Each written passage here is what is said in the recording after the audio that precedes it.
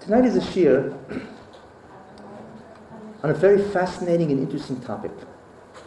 The topic that I'm going to speak about tonight is the entire Sefer Bereishis, according to its pnimius, which means its mystical understanding. That's a rather challenging endeavor. However, I hope to cover a lot of the Bereishis. But the interesting thing about it is to look at Bereishis in a completely different way. In fact, it's astounding that the exact same narrative that the Torah uses to describe the upper story is the same narrative that is used to describe the hidden story. And that's really what I want to talk about tonight, is the hidden story of Bereishis. What I'm going to do is take a look. I assume everybody here is familiar with Bereishis, at least on the story level, all the different stories. What I'm going to try to do is go through Bereishis and ask different questions. And then I'm going to go back and try to answer them. And in certain ways, that's a certain kind of dramatic effect. And we'll see that it's really very difficult to understand, even on a surface level, the Chumash itself. That Chumash is a very difficult limud, which means study in and of itself. Let's take a look. First question I want to ask, who was Adam Harishon? We know that the Medrash says that God made an agreement with the creation, and he said that if Yisrael would receive the Torah, would accept the Torah, mutav, it's good. If they don't accept the Torah, then the Rosh will restore the world to what is called Tohu V'Voyu. If that's the case, why is it that Yisrael appears 2,000 years after the creation? Avraham Avinu was 52 years old when the world turned 2000, and it was around that time that God made an agreement with him. He was the first Jew. So if the purpose of creation fundamentally is that the Jews should accept the Torah, how do we understand the fact that Avraham Avinu came 2,000 years after creation? Not only that, but if we ask ourselves, when was the Torah given? The Torah was given 2,448 years after creation. Just think of it. Imagine the entire world has to last, according to the Gemara, 6,000 years. We are now in 5,760. So could you imagine that more than 1/3 of the world's time passed before the Rebbeinu Shalom gave the Torah? How do we understand this? It's amazing. So that's the first question. Who is Adam? And if it has to be because of Israel, why would they receive the Torah 2,448 years later? And why would the first Jew appear 2,000 years later? Okay, let's go further. Now, there's a great deal which obviously I have to leave out. I think it would be fascinating to have an entire series of the Bereishis at a different level of understanding. However, what I'm doing basically is what's called an overview of that story. Next thing I'd like to deal with is the concept of Cain and Hevel. Cain and Hevel, of course, are the two children of Adam and Chava. And in Russian, we have a unique story where Cain kills Hevel and so on. What is the understanding really of that story? Not only that, we have the concepts of Noach, where the generation, of course, was killed by the flood. How do we understand the story of Noach and the concept of a flood? Then we have what's called a very interesting segment in the Chumash, where the Moshe approaches Avraham Avinu and tells him that I want to make a deal with you. I want to make an agreement with you. It's called the Bris Ben Absarim, the covenant between the pieces, which is fundamentally an agreement that the Moshe makes with Avraham Avinu. The question is, why is he making an agreement with a person? What is the nature of this agreement? What does it signify? And what does it mean that that all the nations of the earth will be blessed through you? What does all this mean, and what is really going on? And not only that, what is the relationship between all the other nations and the Jews and God?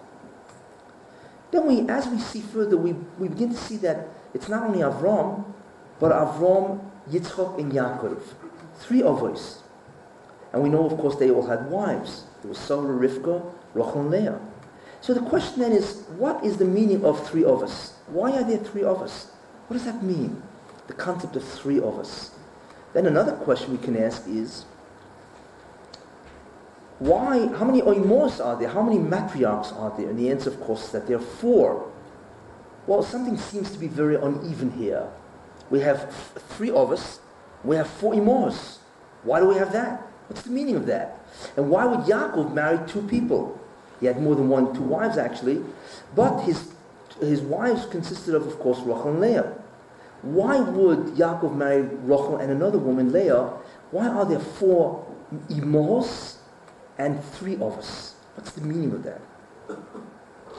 Not only that, we begin to look at a segment of a story, the story of Yaakov and Esau.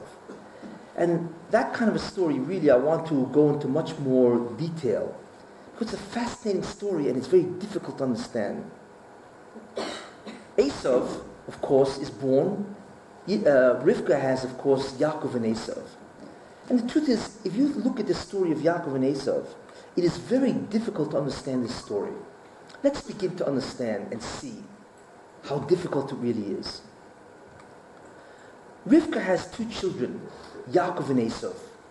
And the Torah tells us that even before they're born, they're fighting. They're fighting in the uterus. What are they fighting about? Esau wants to get out and worship idols. And Yaakov wants to get out and learn in the Beis Medrash. Did you ever hear embryos fighting in the uterus to worship idols and to learn in the Beis Medrash? What does this mean? We're talking about real people here. This isn't Fantasyland or Disney World.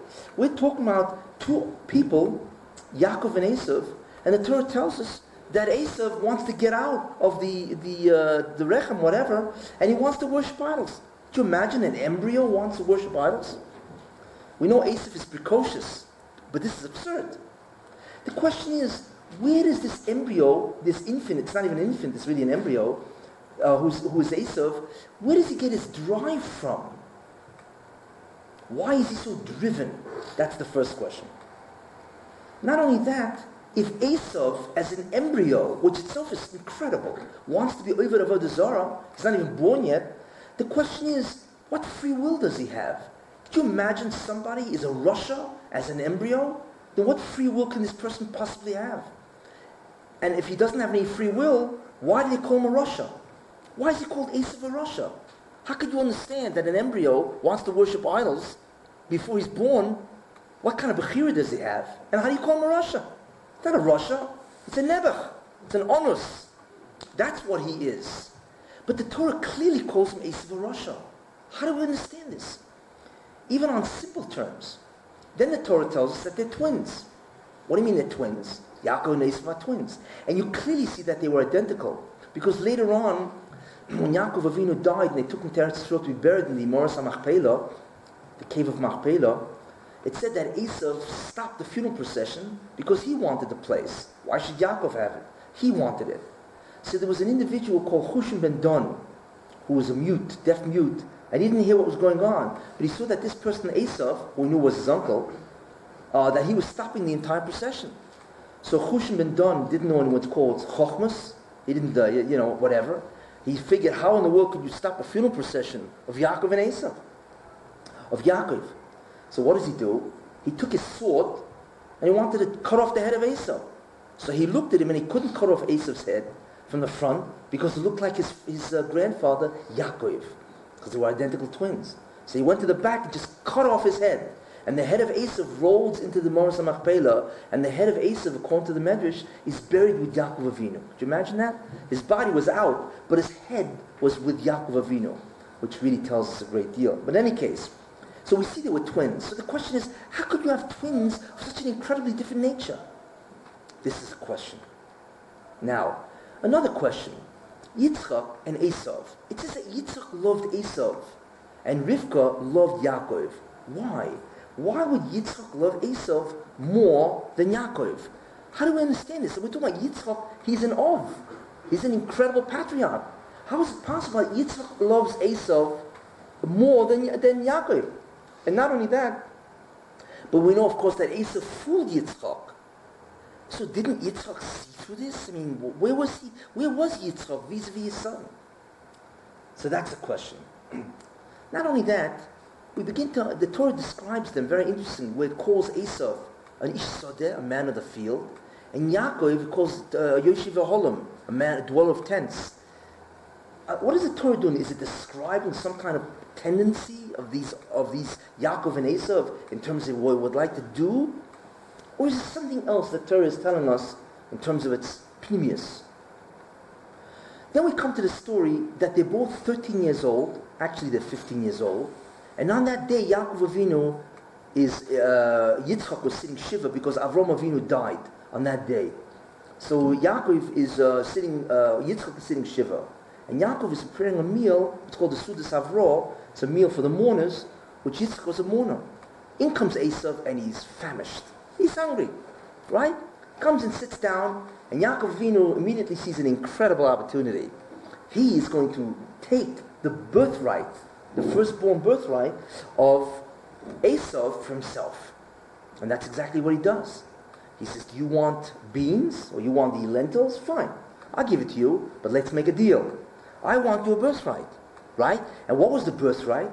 What the birthright is that in those days in the family of any family, the spiritual rights toward the family, what's called the priesthood, went to the Bechor, went to the firstborn. So in essence, what Yaakov wanted is he wanted to buy the birthright, the spiritual responsibilities of the family. So he made a deal with him. He said, you want it? Birthright for beans. So Esav says, fine, no problem. Esav couldn't care less. But the incredible thing is, what is this? Did you ever hear of a brother making a deal with another brother when he's starving? Not only that, Yaakov Avinu is Yaakov Avinu. I mean, what are we talking about? We're talking to the greatest of the others, correct? The greatest of the others. Where's the chesed of Yaakov? Would anybody here have made a deal with his brother or sister and said, you want something to eat? Pay. Where's the chesed of Yaakov? Why did he do it? And it's very strange, the lashon of Yaakov, because Yaakov says, Michro kayoim, sell me as this day, as b'chiroscho, your birthright to me. What's mean sell me as this day? Sell me your birthright. What means sell me today your birthright? What is this? What's going on here? That's the question. Then we jump to the story, of course, of the great deception, where Yaakov wants the brachas, so Rivka puts up Yaakov, of course, to deceive Yitzchak. And they put on a whole lamb skin or whatever it is. And of course, Yaakov comes in front of Yitzchak. And Yitzchak, of course, is blind and he doesn't see. And Yaakov, of course, takes the brachas. The question is, what's going on here? What's this rush to get the brachas? Why should Yaakov go so far as to deceive his father in order to get the blessings that Yitzchak wanted to give? What's the urgency here? This is the question. And not only that, this urgency demanded deception. Why did you have to really have the concept of deception? And not only that, when you take a look at the brachas, you see clearly that the blessings that Yitzchak wanted to give Esav, because that's who he thought he was giving it to, are material blessings, where you will eat from the fat of the land. It's basically material blessings. It's not spiritual blessings. So what's the rush here for the blessings, for the brachas? This is the question. Also, we find that later on, when Yaakov leaves, and in comes Yitzchak, in comes Esav, and Esav says, Yitzchak says to Esav, who are you? Because he asked him for blessings. He says, who are you? I just gave them. Supposedly to who? To Esav, who of course was Yaakov. So of course Esav says, what do you mean? And he starts crying. So it says that when Yitzchak realized who he really gave the blessings to, it says, Vayechrat Yitzchak charode gedoilo ad me'oid. He shook with an unbelievable fear. This is what it says. I want to ask you something. If somebody just made a fool out of you, right? He just deceived you, right? What's the correct emotion that you would have? What would you be? Would you be frightened? No. You'd be incredibly angry. Because you'd just been made a fool of. Somebody came in and took your blessings. And that you wanted to give. It's incredible. This is kibbud of aim. What is this? But it doesn't say that's what Yitzchak's emotion was. The emotion of Yitzchak was unbelievable fear. It says, Charod gedoilo, a great fear, ad me'oid, which means unbelievable. Why? Why wasn't Yitzchak fuming at Yaakov? Completely inappropriate emotion. So that's very difficult to understand. Then it says that Yaakov, it says, Vayetze Yaakov mi Bereishis vayelech Haran, which means that he went out from Beersheba, where Yitzchak lived, and of course he went to Haran. So because of what's called the juxtaposition of the two psukim, the slichus, so we learn that why did Yaakov go to Haran? Because of what happened in Beersheba. What happened in Beersheba that he went to Haran? Is it because he was afraid that Esav would kill him, and therefore Rivka told him? Is it because he wanted to get a shidduch? Is that why? Or is there some other idea of why he went to Haran? Then it says that on the way to Haran he had a dream. What's the dream? He sees a ladder, a sulam, and he sees angels going up and down this ladder. What's this up and down the ladder? What does it signify really? Then what happens? Yaakov, of course, goes to the well and he meets Rachel, of course, and then he winds up ultimately marrying Rachel and Leah, which of course is unbelievable. Why does Yaakov have to marry Rachel and Leah? Is it because it just happens to be that he marries, of course he wanted Rachel, but since Leah was of course distraught at the fact that she was going to be alone and Rachel was going to marry Yaakov, so therefore it came out, of course, that he married Leah because actually Rachel was part of the conspiracy as to why he even married Leah. But why would he have to marry two women? This is the question. And really it's really emphasized by the question before as to the concept of why is it that Rachel and Leah, why are there 4 Imors and there are only 3 patriarchs? This is the question. Fine. Then it says, a significant moment, that Leah had Yehuda, and of course Rachel gave birth to Yosef. It seems to be a very important idea in the Torah. And she says, Oidis Hashem, I praise God, forgive me, of course. And Rachel says, of course, by Yosef, that God should give me another son, and so on. How do we understand the importance of Yosef and Yehuda being born? Then what do we have? It says that Yaakov, when Yosef was born, he goes over to Lavan and says, I want to get out of here. It says, Vayhi ka'asher, when Yaakov saw that Yosef was born, he goes over to Lavan and says, okay, I'm out of here. Now let's sit down and figure out how much you owe me. What does it have to do with Yosef being born or not? If Yaakov wants to leave after 20 years, or whatever, 22 years, so you leave. And so you leave. What does it have to do with the fact that Yosef was born? Because the Torah clearly makes the fact that he wants to leave clearly dependent on the fact that Yosef was born. Why? Then what does Yaakov do? He leaves. And it says that Yaakov sends Malachim to Esav, of course, to find out what the story is, because Esav is coming to greet him. Finds out Esav wants to kill him. So Yaakov offers a very compelling argument. He says, Yeshli Shovach, I've got oxen and I've got donkeys, right? And I have tzon and so on. I have a lot of possessions. Fine. Then he says, Im Loven Gati. I lived with Loven, right? And so on. So Chazal have a drush on that. Im Loven Gati. I lived with Loven. Gati is the exact same letters as Taryag, 613. Unscrambled and it's Taryag. So what Yaakov was really saying to Esav is, I lived with Lavan and I observed the 613 mitzvahs. Now isn't that incredible? What kind of an argument? You think Esav cares if Yaakov Avinu observed the 613 mitzvahs? He couldn't care less. What was the argument that Yaakov presented to Esav that would somehow protect Yaakov? He doesn't care if he observed his mitzvahs. Esav is a terrible person. He's a Moedik Russia. What does he care for? Then we find that Yaakov fights the Malach. He fights an angel. What is this? I mean, it's an incredible story. A man fights an angel, goes back to get his vessels, and then he fights the angel. First of all, what's Yaakov Avinu fighting in a Malach? You don't find that anywhere that a man is fighting with a Malach. Second of all, a man can't win against a Malach. You talk about an awesome spiritual being. And not only that, but the Malach that he was fighting is Esav's Malach, the Satan. Rashi says that this Malach is Sarah Shel Esav, right? Who is the guardian angel of Esav? The answer is the Satan himself. Yaakov is fighting the Satan? That's impossible. And not only that, why is the Satan the Malach of Esav? The Satan isn't anybody's guardian angel. He's the chief of the evil empire. Why is he the guardian angel of Esav? It should have been some lower Malach. So that's the question. Then what does he do? He meets Esav. Now, we know Esav was coming to kill him. But instead of killing him, Esav gives him a kiss. And according to Rav Shimon Bar Yochai, that was a genuine kiss. Does that sound like he was trying to kill him? Why did Esav change his mind? And not only that, but Esav says to Yaakov a very strange expression. He says, Yehi lecha asher loch, let that which is yours be yours. So Rashi says, what does that mean?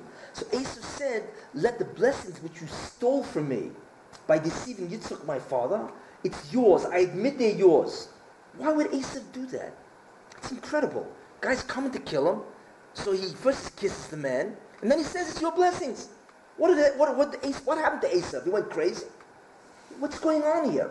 It's contradictory to the whole purpose of what he was coming with 400 men.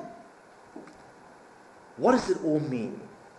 Then we come to one of the most difficult questions ever asked in the Chumash. If you want to know what kind of question that is, here it is. And the truth is, I don't think anybody really has an answer. The Baalei Musa try to give an answer, but it's not a real answer. It's not a pshat. It's a Musa answer. The question is this. Dinah.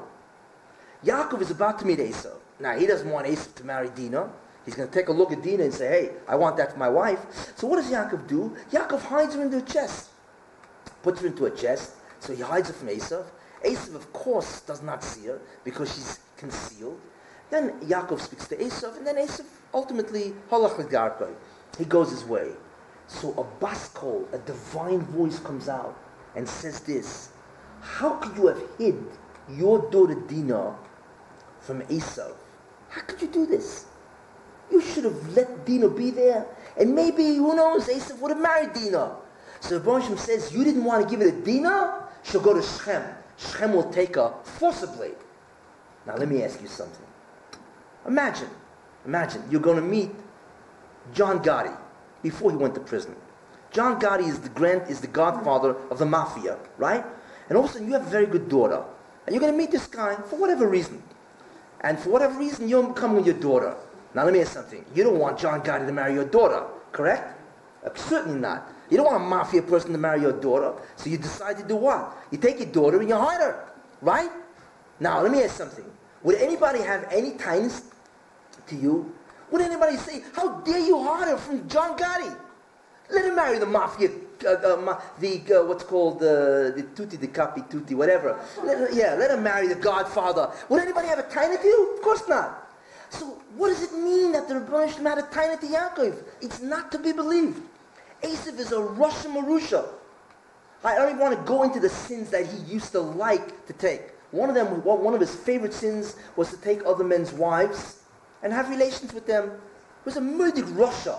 So the fact that Yaakov, who's a tzaddik, we have no comprehension, wants to conceal his daughter, and the Baruch has kindness on Yaakov Avinu, on Yaakov, why he didn't give it to Esav? We don't even begin to understand that question. So the Baalei Musa try to answer, and they say, no, of course, God didn't have kindness on Yaakov, why he didn't give it Dinah? Of course not. But what his kindness was that Yaakov didn't even feel bad that he couldn't even give it to Dinah. That's what the Moshe had complaints at. But the truth is, that's not the Pshat. Pshat says clearly that Yaakov should have given Dinah to Esau. What is the answer to that? Fine. Then, after that, fine. Then we have the story of Yosef. And Yosef is an incredible story. It is one of the most difficult stories in Chumash to understand. And I would like to ask several questions in my quest for clarity. Yosef has dreams. What's the dreaming all about? I mean, fine, so Yosef dreams. That's nice. But these dreams are not just dreams. They are called egocentric dreams. They are dreams where Yosef is worshipped. He's bowed to by his brothers. Even by his father and mother he's bowed to. What kind of dreams are this? That a man would have dreams which clearly indicate arrogance and what's called egocentricity, where he's the center of everything. He's even got Yaakov and his mother bound to him. What is this? What lies in Yosef's mind that he's having these dreams? Fine. Not only that, but it says that Yaakov, his brothers, of course, hated him for his dreams, because they looked at the man, and they probably thought, what kind of dreams are these? On the contrary, he's merely trying to assert supremacy over the brothers. But it says, Yaakov Shoma Esadovo, that Yaakov watched or anticipated the matter. What's going on here? Yaakov clearly had a perception which is different than what the brothers had. What was it? Clearly Yaakov knew something that the brothers didn't. The question, of course, is, what is that Yaakov knew? Not only that, one of the most difficult questions to understand is, why would the brothers want to kill their own brother? For what? What did he do? This guy was 17 years old. 17-year-old person. That's all he was, Yosef, right? Okay, so he had some arrogant dreams. For that, you kill the guy, right? Fine. So he used to comb his hair. The Torah says he's very nah. He was a nah. So the Torah says he used to comb his hair to look pretty. Fine. Masalsal Basira, whatever that means, right? Fine. So that's why you kill him. Okay, so he speaks Lashon Hara about you. So for that, you kill him, right? What's going on here?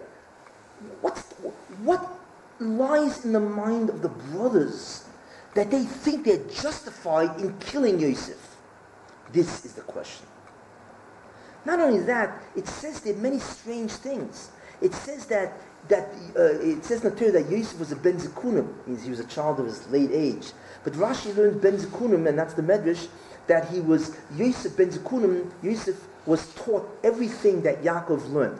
You should know, before Yaakov went to Haran, before he went to Lavan, it says that he took off 14 years to go to yeshiva. Imagine. His mother sends him to go to Haran, right? And he takes off 14 years to go to yeshiva. And after 14 years, then he goes to Haran to fulfill his mother's request. What is this? Let me ask you something. Do you know how old Yaakov Avinu was when he left because of the situation of Esau? He was 63 years old. I'm sure that Yaakov Avinu learned yeshiva for 63 years. So all of a sudden he became a masmid, and he decided to learn another 14 years? What is this? And it also says that he taught everything he learned in the yeshiva of Shem Ve'ever, because that's where he went. He taught it to Yosef. But it doesn't say that he taught it to any of the other brothers. Why? That is the question. Not only that, obviously the greatest story about Yosef is this test of Potiph's wife. Here's a woman that wants to seduce Yosef. And of course Yosef withholds the temptation. He, of course, is goiver, and he overcomes the temptation. The Torah seems to give this an unusual amount of lines. What is this story of Yosef? Now, you'll tell me, well, wait a minute. That's tremendous. Here's a woman that tries, Potiph's wife, got him alone in the house because Potiphar went away, and she wants to seduce Yosef. Fine. Right? So that's a choshev zach. Man withholds that kind of temptation. Fine. But I'll tell you something. This happens to many people. Don't kid yourself. If you work in Manhattan, right? The seduction's going on in Manhattan all the time. And there are many from Eden that are not tempted by this kind of seduction. So would we say that this is akin to Potiph's wife's seduction? Why does the Torah say such an incredible shvach on Yosef because of this Maisa? There's no question that it's sitkus. There's no doubt about that. But there seems to be an additional concept here of which we are not aware. Fine. Then, of course, it says that Yosef he interpreted the dreams to the baker and to the wine minister and so on. He interpreted their dreams. And, of course, Pharaoh had a dream, and then they said, we know a guy who interprets dreams. And, of course, Pharaoh called him, and Yosef, of course, became Grand Vizier as a result of dreams. Why?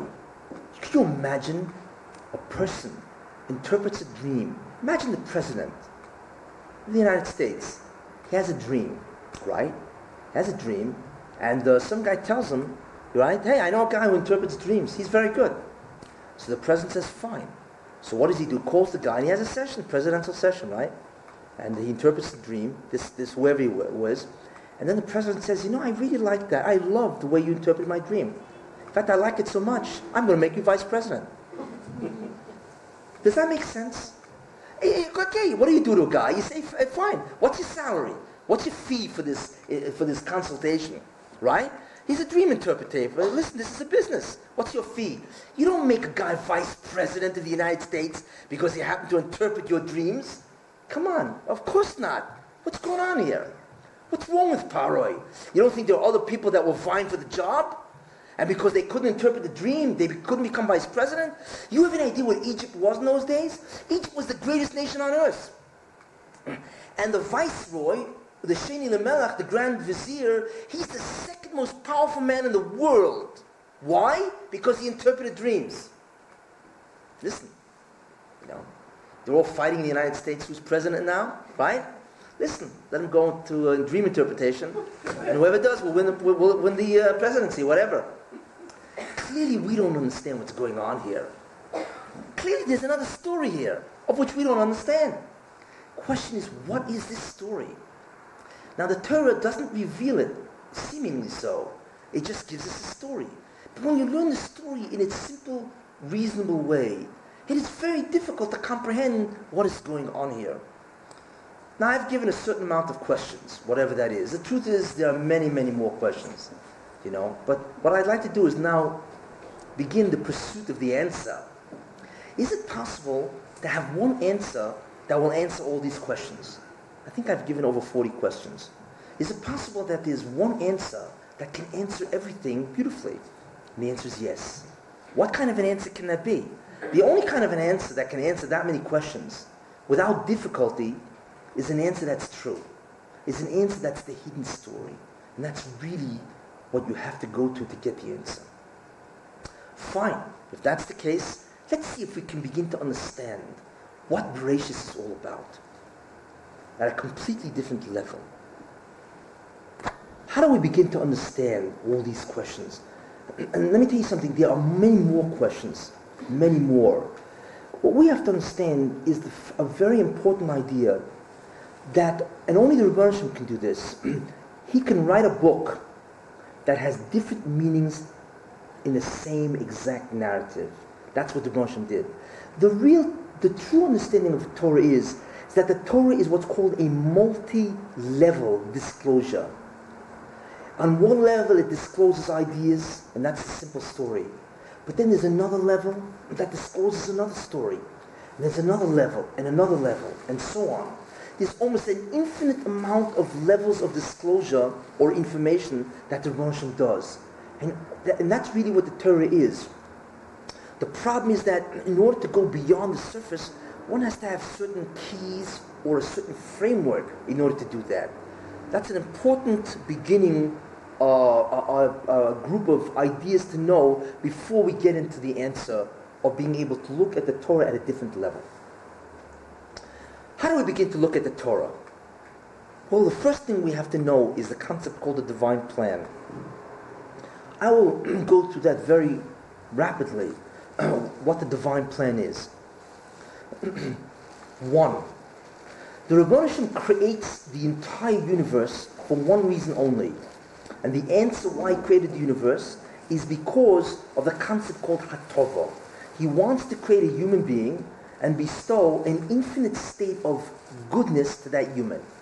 That's the only reason why the Rebbeinu Shem created the Bria. That's it. It's very, really very simple. It says in the Torah, Lehit bi'achisecho. And that's why he created it. To bestow an infinite state of goodness on a human. Why does the Rebbeinu Shem want to do that? What's the motive of the motive? And the answer is, it is unknown. The Rebbeinu Shem has never revealed to man why he wants to create man in order to bestow goodness on him. So we only know the first level of motive. We do not know anything beyond that. Second, what will be this infinite state of goodness that the Rebbeinu Shem will give this person? And the answer is the greatest goodness of all, which is a comprehension of the Rebbeinu Shem himself. That the Rebbeinu Shem will reveal to this person some aspect of the Rebbeinu Shem himself, God himself, and in that disclosure that God reveals is the greatest pleasure that's comprehensible to a human being. Period. Without going into more of what that means and so on. Third idea, the Rebbeinu Shem has to make a decision. Is he going to give it to a person for free, or does a person have to work for it? So what God decided, what the Rebbeinu Shem decided, is that a person must work for this. Therefore, this tremendous toiv, hatova, goodness, that the Rebbeinu Shem will give is not called a gift, it is called a reward, because it will only come in consequence to effort which is expended by the person. Fourth idea, fine. So therefore the only way you will receive this goodness is if you do what? Is if you work. That's the decision, without going into why. But the question is, what does this person have to do to receive this reward? That's the question. So the Rebbeinu Shem creates an avodah. He creates a task for man. What is the task of beautiful understanding? A very interesting idea. He says, listen, what is the reward? The reward is me. Means a disclosure or experiencing God himself. Therefore, what the Bereishis does is he says, listen, I will keep it simple. I will conceal myself from man, and if man seeks me and finds me to the extent that he sought me and found me, that's exactly how much he will experience me. It means if you look after me, if you get involved in my life, I will get involved in your life. That's basically what the Bereishis said. Therefore, we see a very interesting thing. Since the experiencing of God is the reward, the way to get that experience is to seek God, is to understand that God is the absolute master of creation. To the extent that you believe this, to that extent, you will actually experience that which you believe. Therefore, the Bereishis says, you must bring me back into a creation which I will absent myself. So God leaves creation, in a certain manner of speaking, and he conceals his presence from a human being. He wants to conceal his presence from a human being. And he says, I want you to bring me back. The concept of bringing God back into creation is called tikkun. Tikkun means rectification, restoration, or repair. What God wants is this person to repair an existential flaw in the creation. What's the existential flaw? That the presence of God is lacking from the perspective of man. Therefore, man does not see the Ribono Shel Olam, which really means that he doesn't understand that the relationship between the universe or creation and God is that God is the source of all being, and the universe emanates from him. Man does not see this. And it is the purpose of man, of course, to see this, and therefore God truly re-enters creation. This is the concept called tikkun. Therefore, God says, you, man, must be masaken the creation. You must rectify creation and bring me back. Therefore, the purpose of man is to take the creation from a state of hester, concealment, to a state of gilui, revelation. This is man's task. How does a person do this? How do we bring God back? And the answer is, we do mitzvahs. We have to do a command that God issues to the man, and if you do the command, God comes back. And I'm not going to go into what's the mechanism behind the mitzvah that allows it to work this way. I'm putting that aside. Just what it is that the mitzvah, if you want to know what is the mitzvah really do, the answer is it does tikkun. What is tikkun? It brings God back into creation. That's what a mitzvah does. Period. So the task of man is tikkun. The employee, the device that he uses is called a mitzvah. Fine. This is fundamentally the divine plan. Now, what does God do? He creates a man. This man is called Adam Harishon. He doesn't create a Jew. He creates an Adam, a man. Why? Because the interesting thing about it, and now we begin to understand, God did not intend initially that the ones who would inherit the future world would be Jews. Not at all. It is mankind. God creates man. He gives him a mitzvah. Don't eat from that tree. And what the concept is that if you don't eat from the tree of good and evil, right, you will bring me back. So he creates Adam Rishon. Adam is a masaken. That means Adam has the spiritual powers to bring God back. But he has to observe the mitzvah. Who is Adam? He's not Jewish. And the answer is, he's not Jewish, which is true. But God didn't intend that the Jews bring God back. God wanted man to bring God back, you see. So therefore the first man was not Jewish. But Adam wasn't Jewish. Instead, what was Adam? Adam was a Yisrael. He was a Yisrael. Now you may say, wait a minute. How could somebody be a Yisrael and not be Jewish? And the answer is because there are two different concepts. The concept Yisrael, when it is applied to a person, means that he can masaken the Bria. He can rectify creation. Because he has a certain kind of soul that is connected to the upper worlds. And when he does a mitzvah, the shefa, or the divine presence, comes down. Therefore, that man is called the Yisrael. The unique ability of a man that can bring God back as a result of his actions is called the Yisrael. A Jew is somebody who is a descendant of Avraham Avinu. A Jew is a racial term. A Yisrael is a spiritual term. Two different concepts. Adam was a goy, if you want to look at it that way. He wasn't Jewish, but he was Yisrael. So that answers the question which I asked. That God did make an agreement with man, with the Yisrael. It doesn't say he made it with Jews. It says he made it with Yisrael. That if Yisrael accepts the Torah, good. If they don't, I restore the creation to what? To tohu vavohu, to chaos. Who was Yisrael? It wasn't Jews. It was Adam. He was Yisrael. So therefore, he put Adam, and he said, Adam, don't do the sin. Therefore, Adam was Yisrael, because he had the power of tikkun, to rectify creation, to bring God back as a result of the mitzvah. And of course, this was the initial setup of creation. Now you'll ask me, the second question I ask is, where was the Torah? Why was the Torah given? We see that Israel was not Avram in the beginning, it was Adam Harishon. But what about the Torah? Where was the Torah? Torah was given 2,448 years later. Is that true? Not true. What is the Torah really? And now we understand, based on what I said. The Torah is nothing more than a mitzvah which brings God back. But who says that the Torah has to have one mitzvah, or 613? The amount of device that you need to bring God back depends on the amount of what? The amount of how far God is away. For instance, if you want to dig a hole in the ground, you need a little shovel. You want to dig a foundation to a building, then you need a derrick, right? Depends on what you do. The device depends on the job. In Adam Harishon's time, the amount of concealment of the divine presence was very little. Because Adam saw God in an incomprehensible way. So all the Torah he needed was one mitzvah. That was the Torah. But since the amount of Gilui, revelation, was so incredible, you didn't need 613 commandments. You only needed one. It comes out that Adam was Israel, and the Torah was that one mitzvah. That's all it was. Because the device to bring God back was sufficient with only one mitzvah. That's it. Because the Gilui is awesome. Of course, what happened? Adam sinned. And therefore things changed.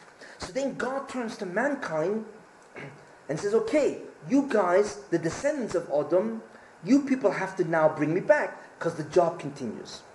And of course, since man sinned, man increased a certain presence, which I will get to, which meant that you needed more mitzvahs to bring God back. So therefore you now have to have the seven mitzvahs as opposed to one. Now, there's something very important to understand once Adam sinned. What happened? I'm not going to go into the sin of Adam. I'm going to go into the consequences of the sin of Adam. Until Adam Harishon sinned, before he sinned, there was a very interesting relationship between Adam Harishon and this creature out there called the snake. A very interesting relationship. Who was the Nachash, the snake? The snake, in many ways, was the manifestation, in a certain form. He was the mouthpiece of the Satan. What does that mean? Because the Rebbeinu Shem knew that a person is not going to sin unless he's tempted. Therefore, he creates a being called the Satan, who is the tempter, the Yetzer Hara. The one who is the Yetzer Hara, of course, was the Nachash, the snake. Therefore, it is the job of the Yetzer Hara, the Nachash or the Satan, to tempt man to sin. But it's interesting. Before that sin, man had a unique relationship with the Satan. What does that mean? What happened is that the Satan or the Yetzer Hara was not in the body of Adam Harishon. Not at all. The Satan was as an individual, a creature, outside the goof of Adam. You see. So therefore the Satan could not tempt man internally, which is what he does to us. He had to offer Adam Harishon an argument externally. And he offered him certain arguments without going into that. Therefore, the relationship between evil and man was that evil was not in the body of man, it was external to the body of man. Very important distinction. Not only that, but the area that man lived, his circumstances, was an area that had no evil in it. Therefore, there was no, as we will see, Adam was able to live forever. The Rebbeinu Shem turns to Adam before, of course, the snake, and he says to Adam, man, if you sin and eat from that tree, on that day you will die. What does it mean you will die? Is that a punishment? And the answer is no. It is not a punishment at all. What was it? What happened is the Rebbeinu Shem said, you see that guy, the snake? Don't listen to that individual. Don't buy his argument. If you don't buy it, what happens? then that snake will go away, and what happens as a result? I will return. In other words, the task of Adam was called Hispashtis Kedusha, to restore the holiness of God into the universe. That was the task of Adam Rishon. That was the only task. The problem, the deficiency of the universe was that God was absent from creation, so the only job was to bring him back. Had Adam not listened to the Satan, the snake, then God would have re-ended creation. That would have been the tikkun. Adam Rishon would have been the Mashiach, and the world would be completely different. What did Adam do? Instead of doing that, not listening, Adam listened. So what he did is he changed the fabric of creation. What happened is that since he bought the argument of the Satan entered the physical universe into the body of man. Now, what does that mean? That means the Satan was given dominion over the physical body of man. What does that mean exactly? That means that since Adam gave credibility to the Satan, he believed him, so God said, Mida keneged Mida. You gave him credibility, you gave him existence, so to speak. You're not going to have to live with him in the same goof. What does that mean? That means that the Satan now inhabits the physical body. But how? He's not there, but he inhabits it to a certain extension of himself called Zoyama. Zoya means pollution. It is through the Zoyama, or through the pollution, that he actually inhabits the physical body, and therefore the physical universe. How do we see this? Well, it's very interesting. When the Satan inhabits the physical universe, the nature of the physical universe changed. In what way? Before the sin, Adam lived forever because there was no Satan in his place, in his universe. After the sin, the Satan inhabits the physical universe, and therefore there's a change. There's a tremendous change in creation. What is that change? The Satan enters the physical universe, man becomes physical, and what happens? Death results. Why? What happens is, what is the nature of the Satan? The Satan is a destroyer. He's an evil being, and it is meant for him to tempt man. What is the nature of that which is evil? The definition of evil is that which negates, interferes with a being. It's a privation of some aspect of being. That's what an evil is. The Satan is interested in only one thing called churban, destruction. The Satan is a demolition expert. The only thing he knows is to destroy, because that's the concept of evil. When the Satan entered the universe, into the body of man, what happens? Then all of a sudden, man begins to die, because that's the concept of evil in the body of man. In fact, it's interesting that physics recognizes this concept, but of course they don't know its spiritual source, its spiritual understanding. Physics has a second law of thermodynamics. It's called the law of entropy. What is entropy?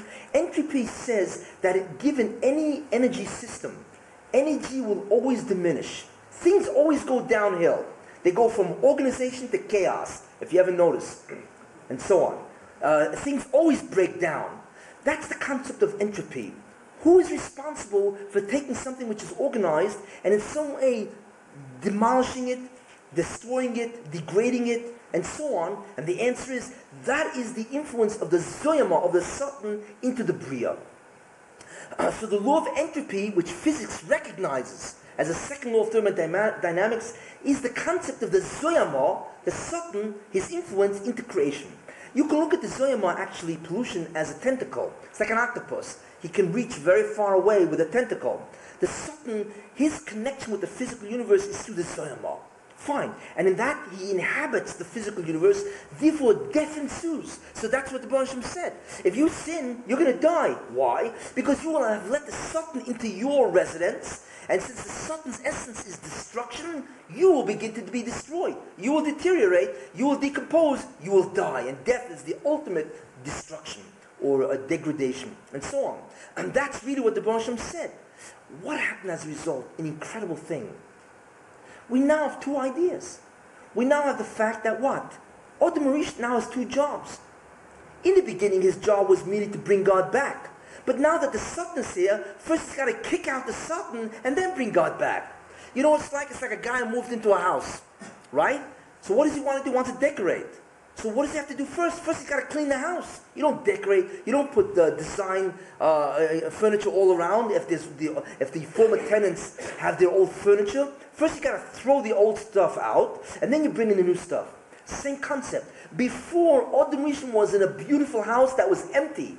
His job was to bring God back. That's called hispashtis kedusha, which means the expansion or the proliferation of holiness. But after the sin, Adam changed what's called the fabric of the bria. He introduced the Satan into his residence. So therefore the place became fashmutz, which means become filthy, with the zoyam of the Satan. Now Adam has a second job, or actually it's his first. First he's got to clean up. He becomes a garbage collector, and then he can bring the devotion back. So therefore the second job of man became what's called kfiyas sorah, to subdue evil on the holiness. So therefore Adam Rishon created two jobs because of his sin. There is now kfiyas sorah, there is now the concept of removing evil. We've got to get the zoyama out of the body. And the second job is to bring God back. But how do you do it? It's the same concept. If you withstand the temptations of the Satan, you weaken him. Now the question is, what does that mean? How do we throw the Satan out of the body? Right? He's an incredible malach. And the answer is a very important idea. The Rebbeinu Shalom changed the relationship that man and the Satan have with each other. What does that mean? How does God create things? God sends forth an incredible force. It's called a divine force. It's called a shefa, a divine force. Now that force creates and maintains the existence of everything. Now, this is what it does. It's like everybody's connected to God through a cable. In fact, if God were to cut that cable, you would instantly annihilate, because there's nothing creating and maintaining your existence. Everybody's got to be hooked into the Rebbeinu Shalom, sort of like through a cable to exist. Fine. Now, the Satan was also connected to God through his own cable. Everybody has to be connected to God to receive this divine force. So what did the Rebbeinu Shalom do? Because Adam now has a new job, which means to get rid of the Satan Zoyma first, and then bring God back, the Rebbeinu Shalom walked over to the Satan, takes the cable of the Satan, and he cuts it. And the Satan, of course, is choking because he's not getting any Kedusha, takes the cable, and he hooks it into the cable of Adam Rishon. Do you believe this? And not only that, but there's a certain amount of Kedusha that comes down that can only go to one side, and that's it. Which means that the relationship between both sides is what's called survival. Because there's only enough Kedusha that comes down that only one side can survive. The question is, what determines the flow? And the answer is the acts of Adam Rishon.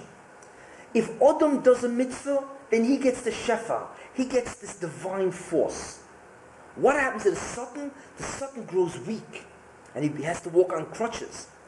If Adam does more mitzvahs, then the Satan grows weaker, and ultimately you can kill the Satan by doing mitzvahs because it denies him the flow of holiness. What happens if Adam does a sin? Then the flow goes toward the Satan, and Adam begins to change. But the Satan grows incredibly powerful. What is the power of the Satan? The power of the Satan is that his zoyama intensifies in the physical body. So therefore, the way to get rid of the zoyama, the tentacle that the Satan has over the physical universe, and therefore the way to get rid of the strength of the Satan is by depriving him of his meal. And his meal is Adam Rishon's holiness. This is called the yanika of the Satan. That the Satan is yunei. The Satan nourishes off the kedusha of Adam Rishon. Fine. Therefore Adam, he's a masakin. He can bring God back. But even more so, because now he has to get rid of the Satan. So therefore what God did is he tied the ability of the Satan to survive to Adam Rishon. So it is possible for Adam Rishon to kill the Satan, literally, by denying him what's called this divine flow. Therefore it weakens the Zoyama, it weakens the hold that the Satan has on the physical universe, and ultimately the Satan dies. It's a very important relationship that man has with the Satan. Fine. So therefore Adam, we now understand, is Israel.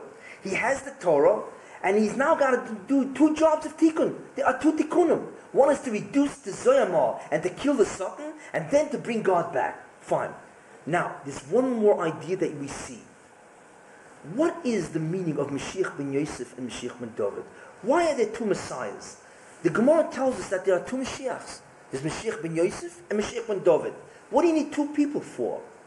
And the answer is a very important idea, because the concept of Mashiach ben Yosef is a person that comes first, and he does battle with the Satan. There are two jobs that Adam Rishon created as a result of a sin. The cleanup campaign, right? And then the design of bringing God back. Therefore, there are two individuals assigned to these two tasks. The Mashiach ben Yosef is occupied in the concept called cleanup, removing the Zayama, and the Mashiach ben David is the one who brings God back.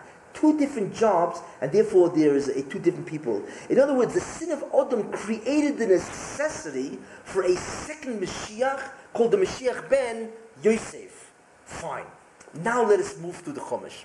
We now have enough information and framework where we can begin to understand. Who is the next people we encounter? Cain and Hevel. Why two people? And the answer is because we now see that what's the avodah of man? Two jobs. One is to remove the Zoyama, right? To do battle with the Satan. To withstand the temptations of the Satan. That's one job.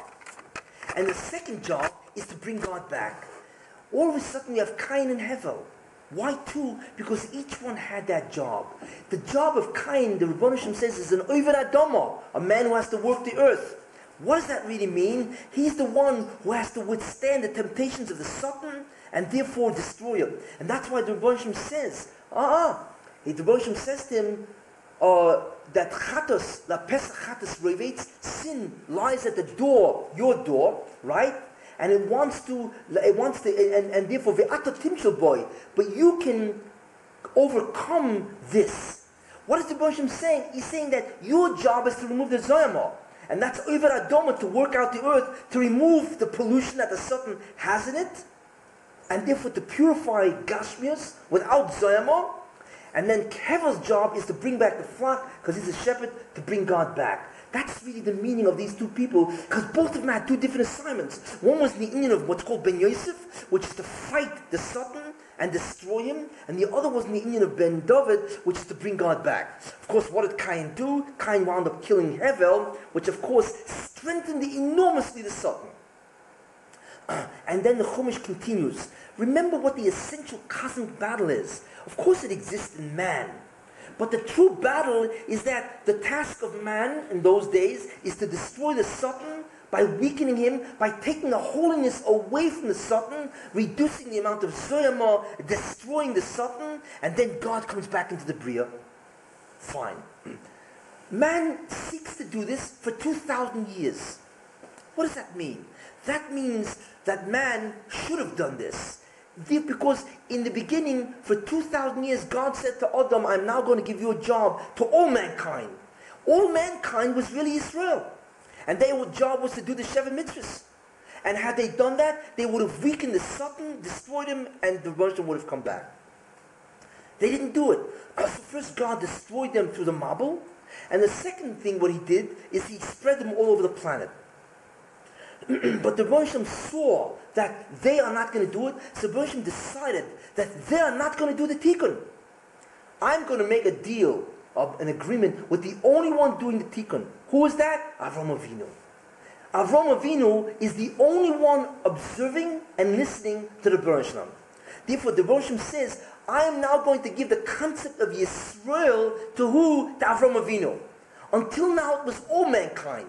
But I'm going to take it away from mankind and give it to Avram Avinu. So the Bereishis makes a bris, a covenant with Avram Avinu, and he says, "V'nivrachu b'cho kol mishbros v'adama." The entire world will be blessed through you, because you are now the only one that can destroy the Satan and can bring me back. They cannot. Therefore, all blessings of the earth, because of obviously if you destroy the Satan and you bring God back, that produces blessings. You're the only one that can do it. Therefore, the blessings of the entire earth is dependent on you, the only one that can do Tikkun. So therefore, the job of Tikkun was taken away from mankind and was given to Avram Avinu. And therefore, the job of repair of creation became a Jewish enterprise. It was now up to the Jewish nation to do this Tikkun, and it was taken away from the Goyim. Fine. So Avram Avinu does the job, and then Yitzchak, and then Yaakov. What does it mean? Fine. There are certain what's called emanations, divine emanations. And each one of these people characterized certain emanations of God. Avram characterized the concept called chesed, kindness. Yitzchak characterized a certain divine flow called gvura, or strength, which means that he was able to withstand incredibly the temptations of the Yetzer Hara. And Yaakov Avinu was the middle, which means that he would exemplify both. Now let me ask you something. And we now begin to understand what happened. So therefore, the job of Tikkun goes to Avram Avinu. Now, what happens now?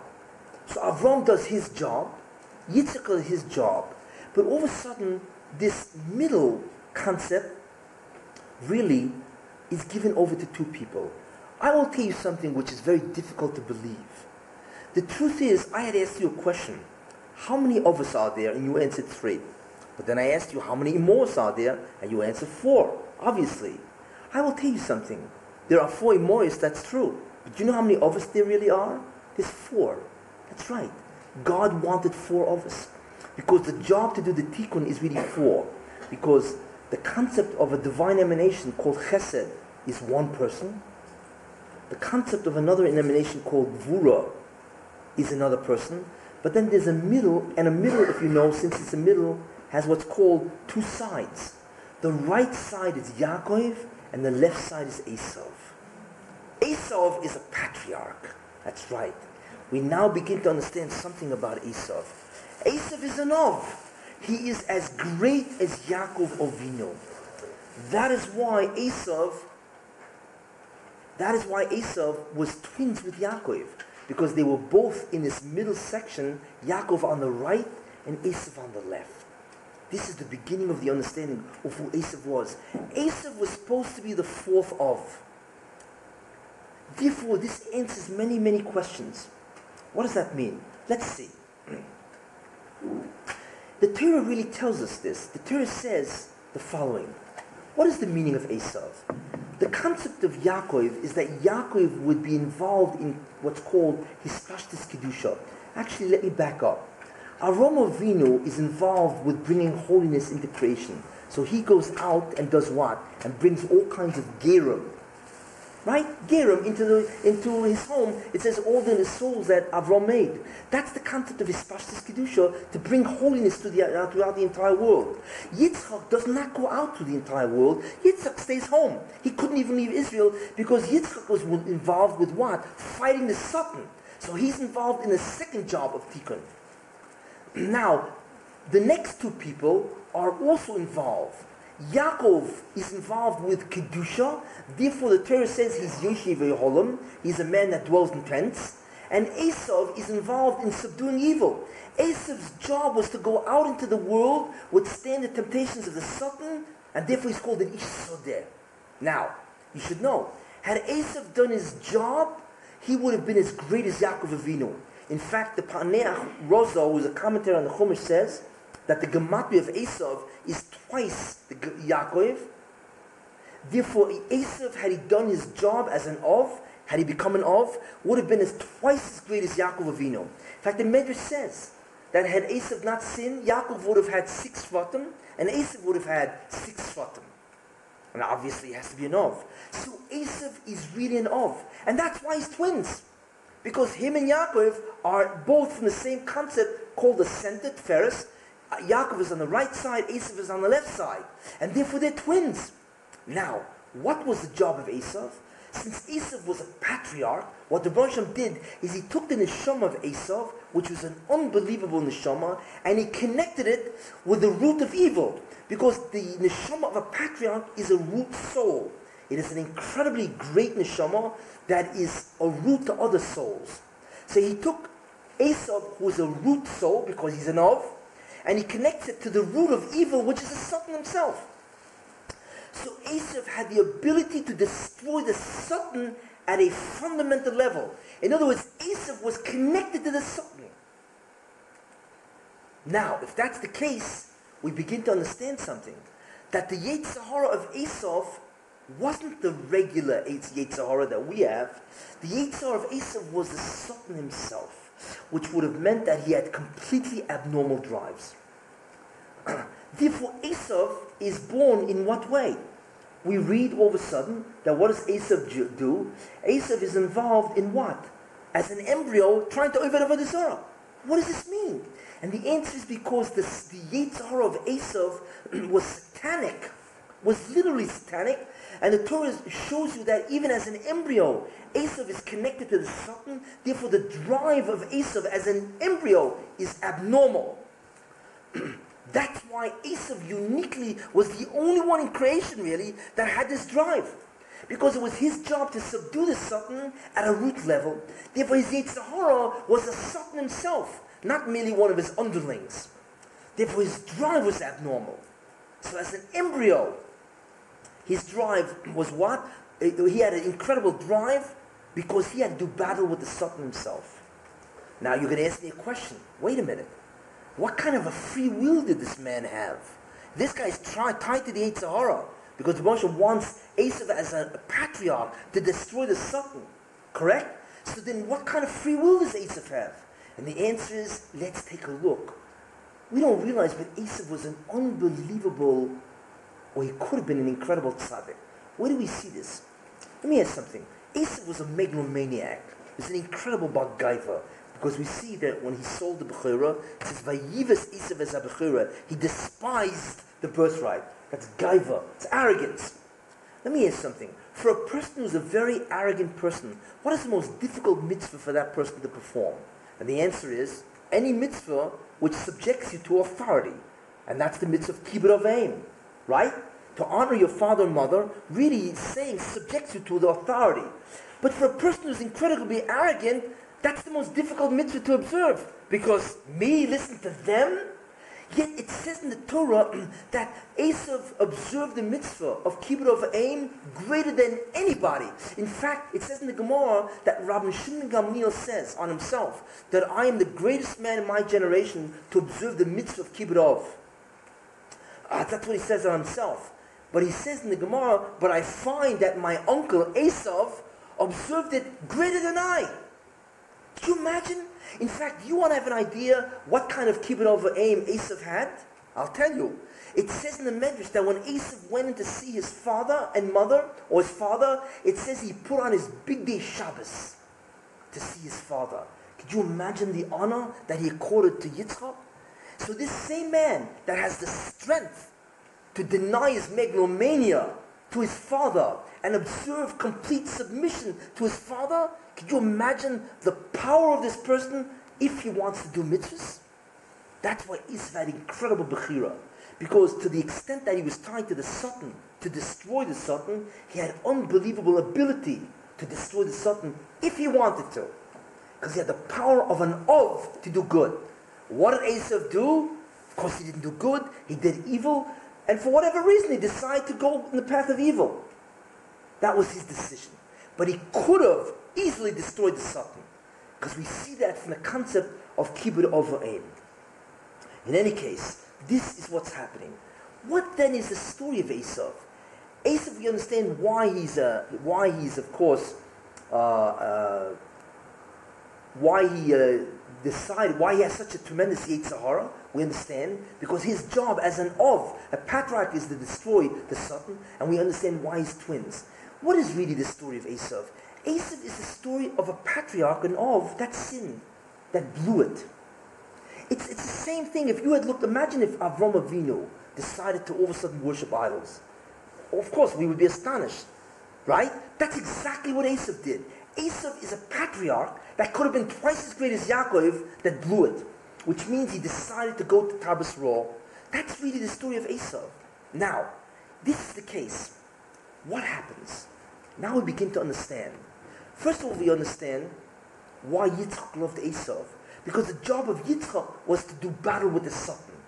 As I said, Yitzchak's job was in the second job, which is to do the tikkun of the Zoyamah, to fight the Satan as much as possible, not to spread holiness around. That was Avram's job. It comes out that Esav was in the same job as Yitzchak. That's why Yitzchak loved Esav. Because he was a fellow worker.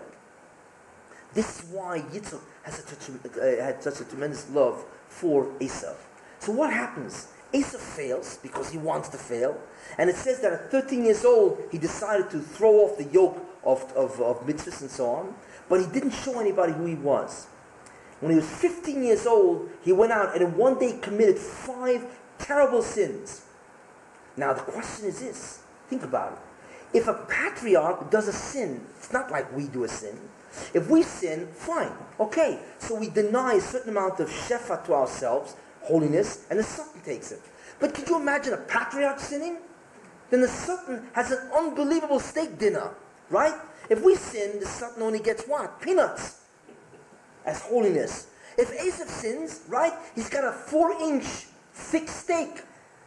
Because a tzaddik's amount of awe is unbelievable. When a tzaddik does a mitzvah, he has incredible kavanas. So therefore, if an Ov sins, could you imagine the churban, the kilkul in creation as a result? And Esav sinned for 2 years. As an Ov, as the soul of an Ov, he's sinning. What was the churban he did in the Bria? I'll tell you. You know what Esav did? What was the kilkul of Esav? I will tell you. It says that Avraham Avinu died 5 years before his time. Because Avraham Avinu should have lived to 180. Instead he lived to 175. Why did he die? Because he couldn't see what happened to Esav, that Esav, who was his grandson, went to tremendous evil. Let me ask you something. Do you know how many mitzvahs a tzaddik of the caliber of Avraham Avinu did every day? It's incredible. Do you know how much less of shefa, how much less of tikkun was accomplished because Avraham Avinu died 5 years before his time? An unbelievable amount. Why did Avraham Avinu die before his time? Because of Esav.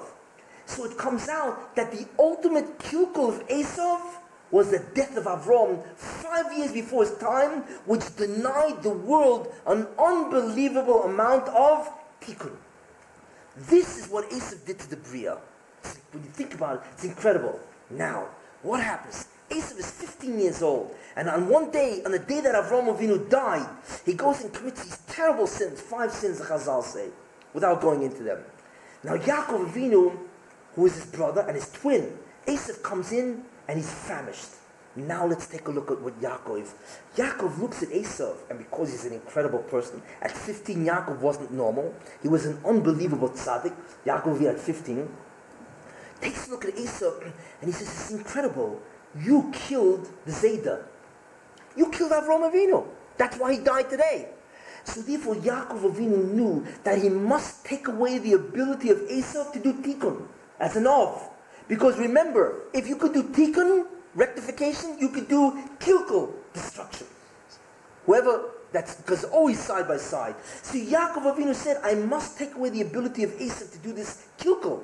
I must diminish him to take away his avahus, his ability as a patriarch to do tikkun, or else to destroy the entire creation.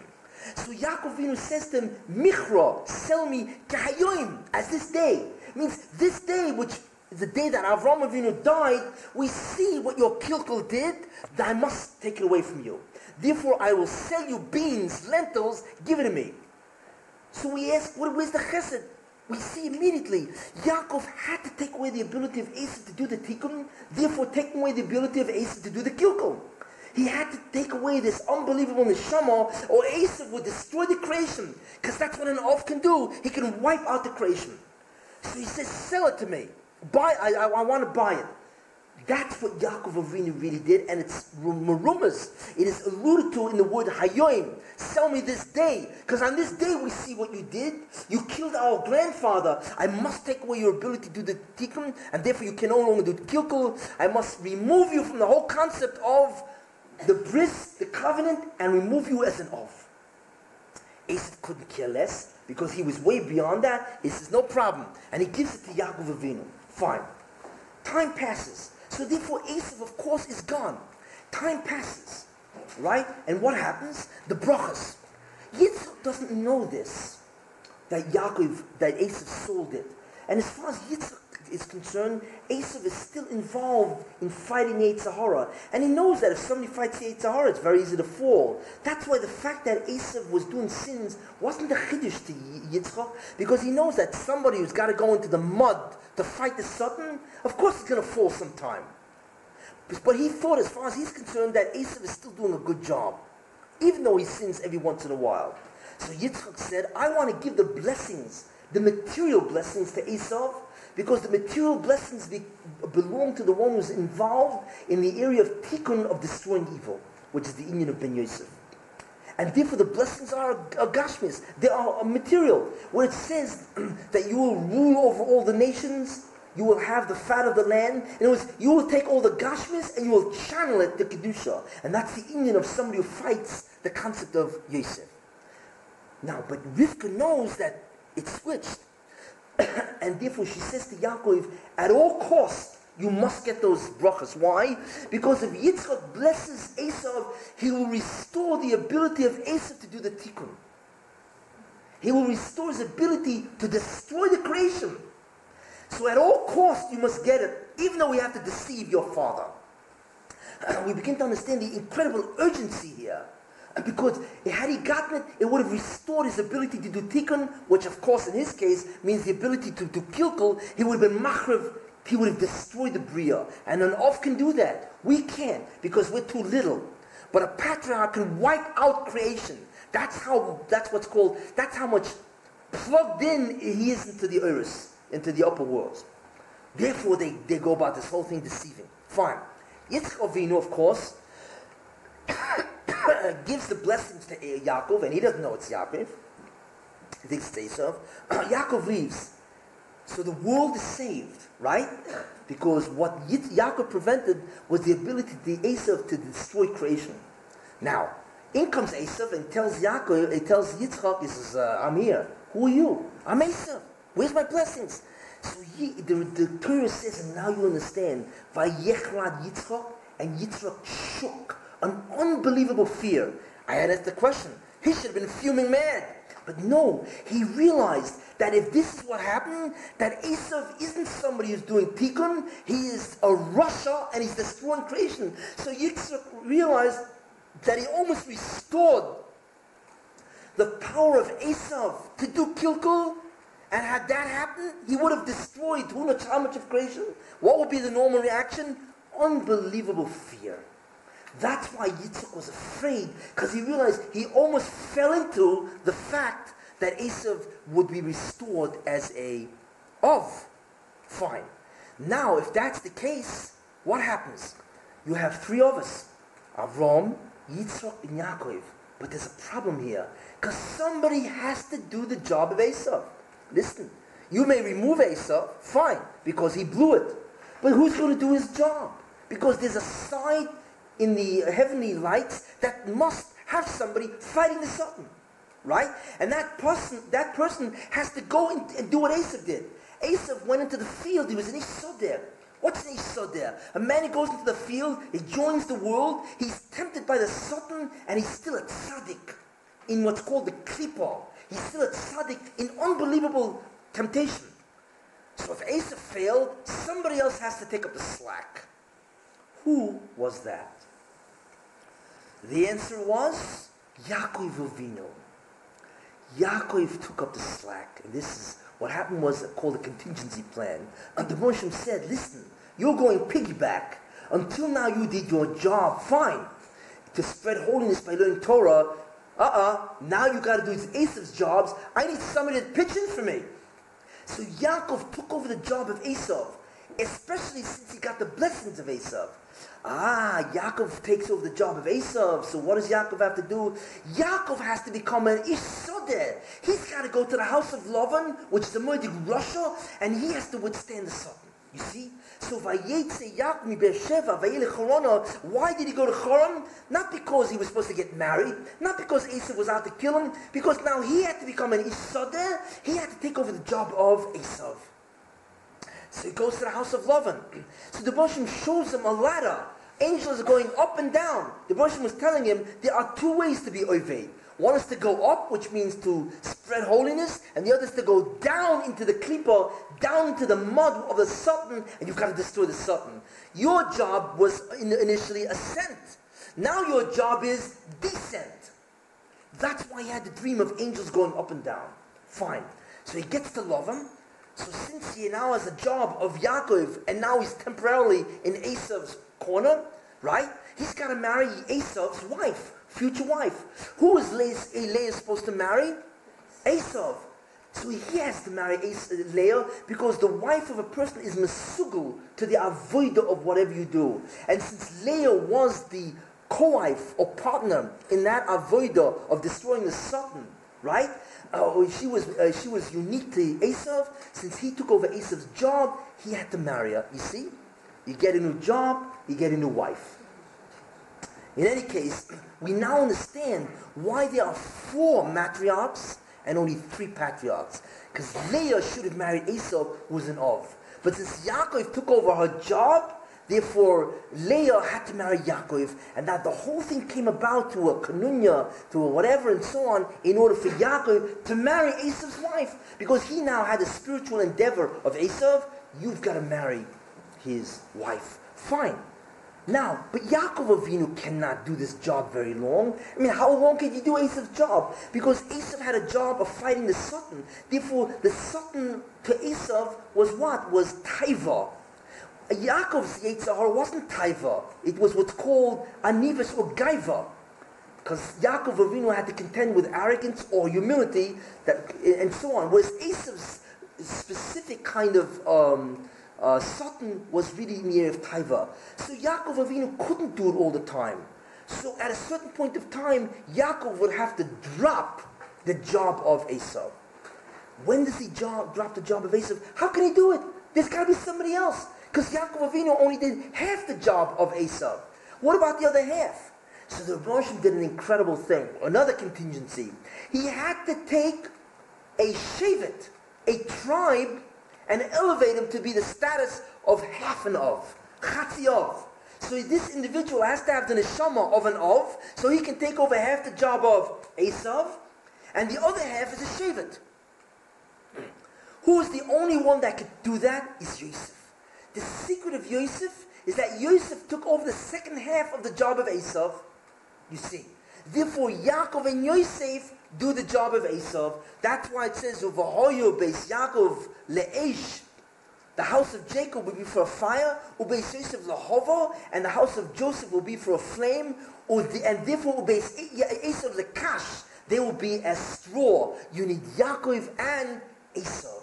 Now we begin to understand. And here comes really the best parts.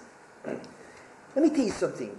You can't go in the house of Lavan if you're not prepared.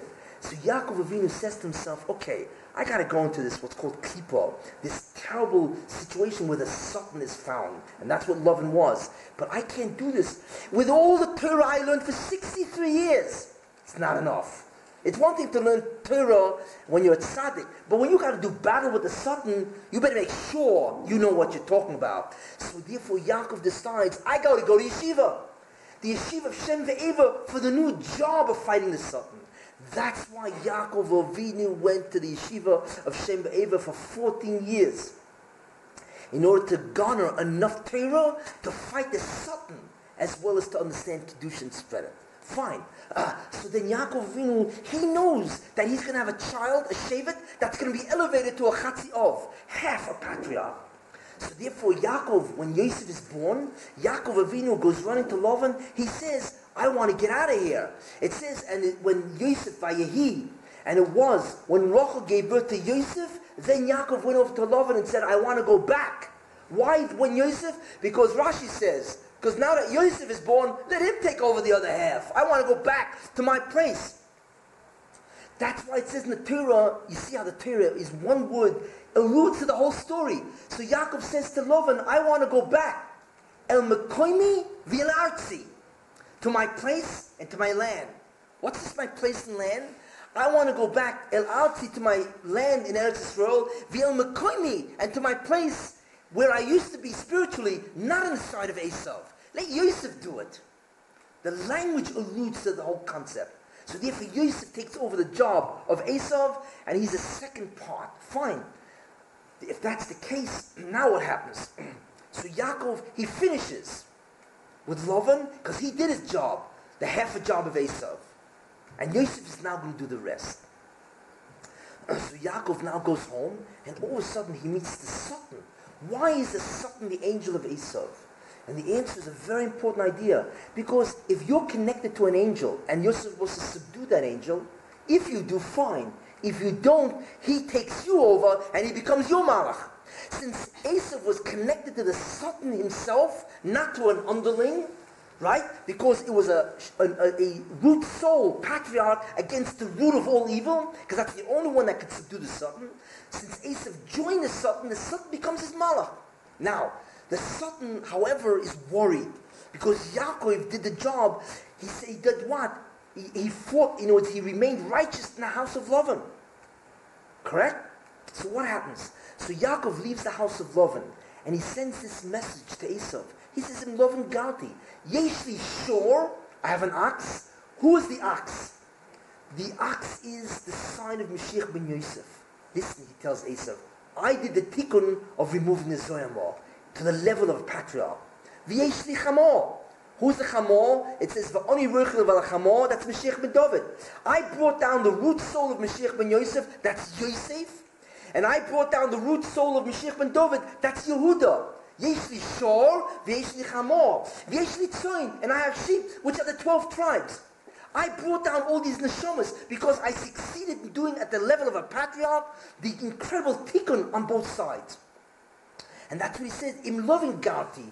I lived with loving and I observed the Tarek mitzvahs. Listen, those blessings that I stole, they're only about doing the tikkun. You're not interested in tikkun. What do you care for those blessings? That was the argument that Esav said to, that Yaakov said to Esav. I observed the mitzvahs, therefore I did the job of tikkun, therefore do not hate me because I took those brachos, because they are really intended for the person that will do this tikkun. And I did it. So what complaint do you have?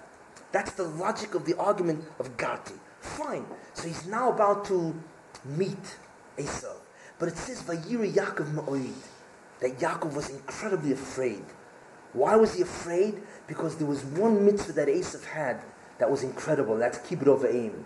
And Yaakov Avinu did not observe kibbud v'aim the way the other, of course, the way Esav did, because he was gone from his house for 22 years. So Yaakov was always afraid that the mitzvah of kibbud v'aim that Esav had, honoring your father and mother, that Esav had, would in some way subdue him. That's why he was afraid.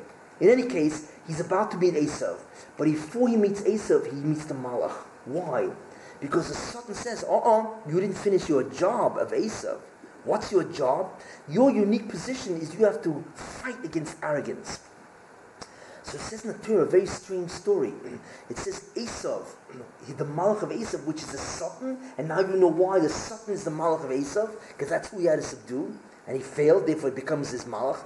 The Satan, the angel of death himself, he says, Yaakov, you've got one more test before I let you go. So it says in the Torah, Vaye'ovek ish imoy, and a man fought with him. What do you mean a man fought with him? It's a malach. Because what happened is it wasn't a battle. He didn't fight an angel. What he fought was the Satan as the Yetzer Hara. What happened is the Satan entered his mind and said to him, wow, you're an incredible person. You just did the tikkun. You've got Klal Yisrael. You have the root soul of Mashiach ben David, Mashiach ben Yosef. Wow, are you a fabulous person? Because he wanted to try to get Yaakov to be gaiva. But the interesting thing is that since the Satan was the one in his mind, the Torah calls him an ish because when the Satan appears to you as a Yetzer Hara, he's called an ish because he's in you, therefore he comes as an ish. But the thing is, it wasn't a mild temptation to be arrogant. It was a satanic level temptation. It means Yaakov Avinu sat the whole night trying to fight his gaiva. That's what he was doing. And at the end of the night, it's interesting. I don't want to go too much into it because it's a great deal more to say, which I have to leave out. It says that Yaakov fell slightly. It means he had a certain gaiva, slight. And because of that, the Satan was able to hit him in the side. Because he opened himself up, because there was a slight sin, and the Medrash says this. Slight gaiva. And that was the opening for the Satan to hit him right by his hip. But I'm not going to go into that. But in any case, 99% Yaakov stood by the temptation of evil as given by the Satan, not an underling. And he won. And that's what it says, Vayove Yaakov Sholem, he was complete. He had brought down all the neshamas of Klal Yisrael, the shvatim, the meshichim, right?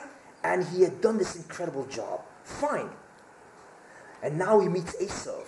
Now, what did Yaakov do? He hides Dinah. What are you doing? Remember the question I said? It's probably the most single greatest question in the entire Chumash. Because what's the answer to that? You mean if I don't marry my daughter to Carlo Gambino, he's a mafioso too. And John Gotti, you have tarumas to me? So what does this mean? Listen what the Rebbeinu Shalom wanted. Again, based on the hidden story.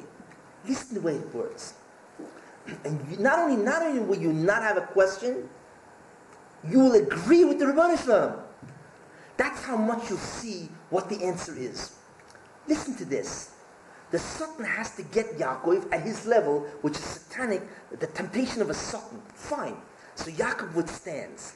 What did Yaakov Avinu do? He subdued the Satan. Who is the Satan? The Satan is the Malach of Esav. They're still connected. Now let me ask something. Do you know that if somebody walks over to your guardian angel, and everybody has this, it's called a mazel, and I overcome him, do you know that you are incredibly changed? Because he's connected to you. In some way it alters you. If Yaakov Avinu subdued the Satan, which is the angel of Esav, what did he do? He weakened the ability of the Satan to influence Esav. Therefore, it was possible for Esav to do tshuva. Because if you weaken the Satan, the angel of Esav, his Yitzhara, so he could do tshuva. That's incredible. Esav could have done tshuva. But what do you need? What does Esav need to do tshuva? He needs a good woman. Who's that good woman? Dinah. Right? Who was Dinah? Think about it. Who was Dinah really? It says Leah had 6 kids and she was about to have a 7th. And that child was Yosef. She was going to have Yosef. So either she or Rachel prayed, and that child who was Yosef changed into a girl. Who was that girl? Dinah. So Dinah is a female Yosef, which means that she has the ability to fight the Satan. Because Yosef has the ability, which I said, to fight the Satan. So Dinah is a female Yosef. Now what a shidduch, right? A female Yosef marries Esav, who used to be the major guy that Yosef took over. Could you imagine? What a shidduch. So what would have happened? Dinah would have married Esav, right? And Dinah would have restored Esav to Klal Yisrael, because his malach was weakened. So between a weakened malach and Dinah, he would have done tshuva. What would that have meant? Esav would have become what? He would have gone back into Klal Yisrael. So therefore, for 2,000 years we suffered at the hands of Esav. All of this would have been gone because Esav would have been a Jew. Not only that, imagine what Yitzchak would have done. What kind of a simcha Yitzchak would have done had Esav restored, because Yitzchak loved Esav. That would have been an unbelievable kibbut of aim that Yaakov would have done to Yitzchak by bringing back Esav. And not only that, imagine, instead of Dinah being taken forcibly by Shem, who did they have? They had Osnas, who eventually married Yosef, because she was the one that was brought to Egypt, and Yosef married her. So Osnas would have been the daughter of Esav and Dinah, and Yosef would have married Osnas. Esav would have been the father-in-law of Yosef. What a switch! And this is what the Bereishis says. How could you do this? He's ready to do tshuva. Just give him Dinah, because he's malach.